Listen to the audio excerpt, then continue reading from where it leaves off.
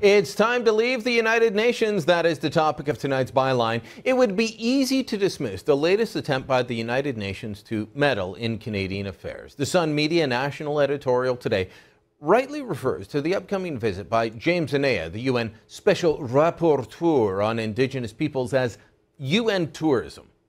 That's an accurate phrase, and as the editorial points out, Anaya's 9-day trip across the country and the ensuing report will not solve a problem that has gripped politicians, activists, academics, and Native leaders for decades, if not much longer than that. In fact, it will likely make things worse. Anaya will, well, it looks as if he will follow the pattern set out by other special rapporteurs of the UN. He'll visit a country, speak to left-wing activists pushing for radical change. Then he will write a report that echoes what they told him so that those same activists can wave around their report in front of the media saying, "We've got to act, we must act." The UN demands it. That's what happens with Scooter, Olivier de Schutter, when he came to talk about food security. Another special rapporteur, Richard Falk, well, he's so much of a one-sided activist on the Israeli-Palestinian issue that he's charged with examining that he's been denounced by governments around the world and even by UN Secretary General Ban Ki-moon. Anaya comes from a similar activist background. What does that mean for Canada? Well, it looks like there'll be more calls for Canada to bring our law in line with international law and United Nations declarations and frameworks. I warn about these UN documents and agreements at every turn. I point out that the UN is attempting to set up a binding set of laws that go above and beyond national laws passed by elected governments. That idea is scoffed at, but I guarantee you that that will be the focus of Anaya's report. That Canada must bring its laws, policies, and actions in line with the UN Declaration on the Rights of Indigenous Peoples. That's what he did in his report last year in the United States. Quote, "The Declaration, which is grounded in widespread consensus and fundamental human rights values, should be a benchmark for all relevant decision-making by the federal executive, Congress, and the judiciary, as well as by the states of the United States." So there you have it. The U.S. should follow UN dictates, the nebulous world of international law, and forget all about that little pesky constitution they have or their domestic law. This is UN thinking. This is how an organization that essentially sees itself as the global government operates. Later in his report, Anaya does mention that the UN Declaration on Indigenous Peoples, well, it's not legally binding, but then he goes on at length on all the things the U.S. must do given their acceptance of the treaty. It's going to be the same thing for Canada. We will be chastised for past wrongs and encouraged to offer reparations for events that happened long ago. I don't know about you, but I don't believe in reparations, paying people off by, well, they're paid by people alive today for wrongs committed by those long dead. Are we to pay First Nations for things that happened that far past?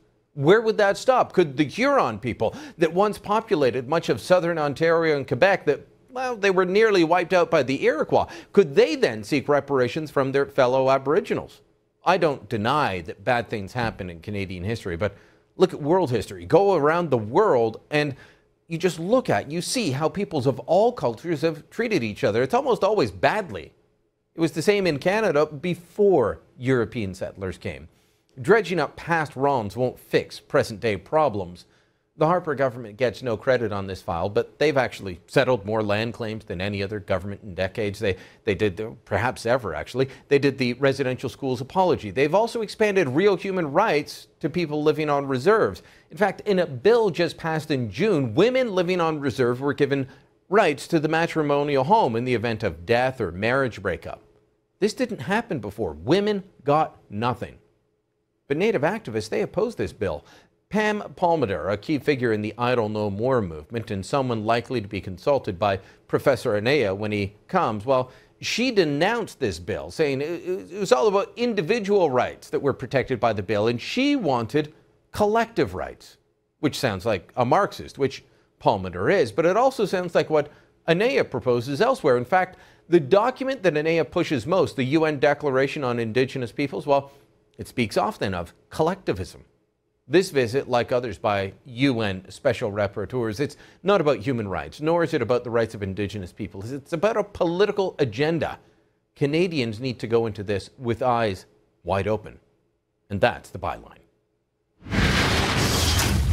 James Anaya, the special rapporteur, has said the federal government has ignored his request to visit Canada in order to investigate the human rights situation of the Indigenous people. Anaya has written to the federal government at least 3 times since February last year, requesting permission to visit the country. That was a report from Press TV. Not sure who is behind Press TV.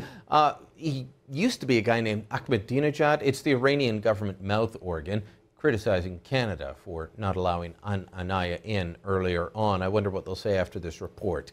Joining me now for further discussion at this is a man that has seen the UN at work, seen the good, seen the bad, and has a good column this weekend on it. Simon Kent joins me now. Simon, your column looked not just at James Anaya, but also at others that are visiting, and the fact that the UN is heaping praise on Zimbabwe.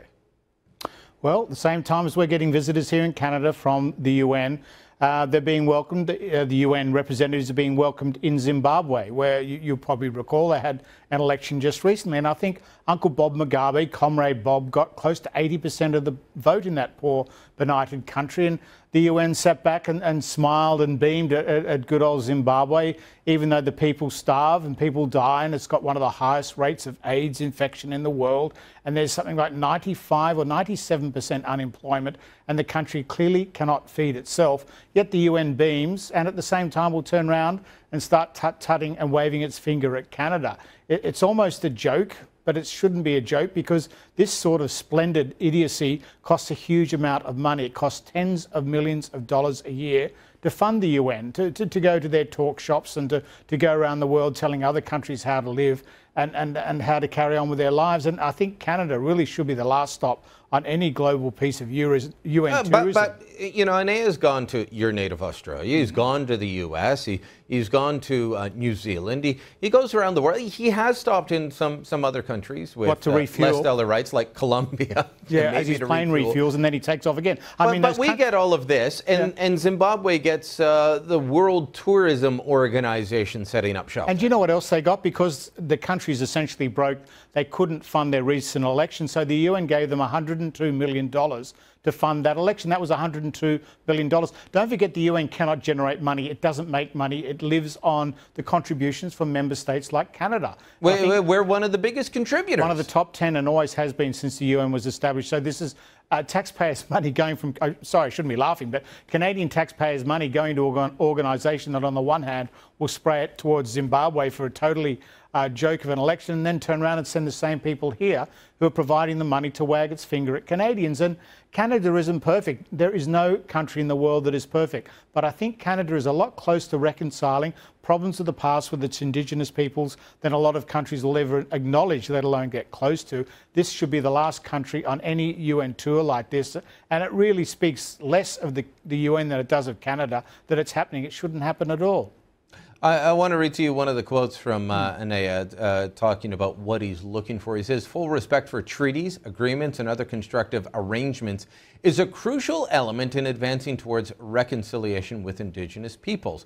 In no instant should new treaties or agreements fall below or undermine the standards set forth in the Declaration on the Rights of Indigenous Peoples or established in other international sources.